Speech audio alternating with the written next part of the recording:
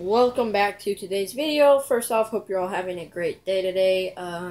Today I'm gonna show you guys the Smartbaits 4-inch Goby and how it changes colors, and it's not it's not fake.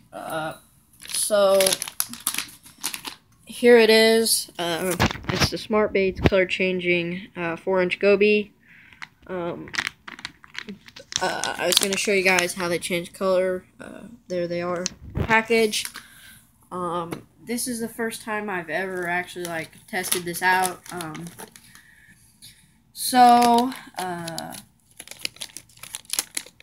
Let's test them out and then show you what to usually rig them up with.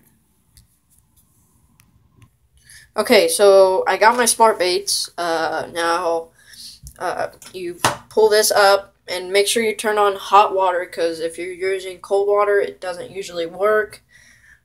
So let's wait till the water gets hot, and then I'll show you guys.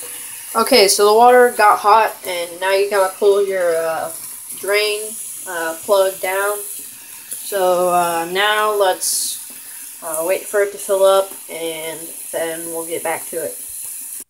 Okay, so now you're going to open it up, get one out. This is what they look like at first, red and blue. So now we're going to stick it in here, stick it in the water, and as you can see it's already changing colors. And you have to use hot water for this, or it will not work. So you can already see it's already changing to a lighter color. So we're going to wait a little bit longer.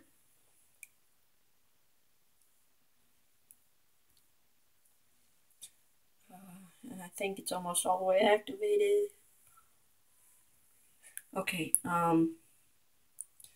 so here's what it looks like after you stick it in the water for a little bit. Yes, they do float.